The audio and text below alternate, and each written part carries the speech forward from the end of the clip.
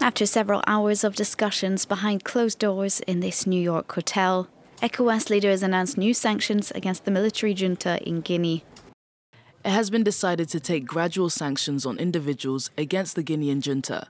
Very quickly, ECOWAS will draw up a list of people to be sanctioned and progressively apply these sanctions.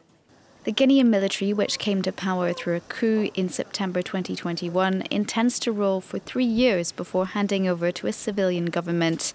Ahead of the meetings, the acting president of ECOWAS told France 24 this was unacceptable. We spoke about it and agreed that it can't be longer than 24 months. This is non-negotiable for ECOWAS. This comment provoked fury from the Guinean military junta before the sanctions were even announced.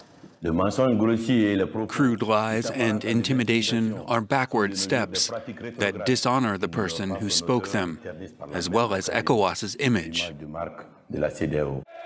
Also on the agenda at this special summit, ECOWAS leaders demanded the release of 46 Ivorian soldiers in Mali, described as mercenaries by the ruling Malian junta.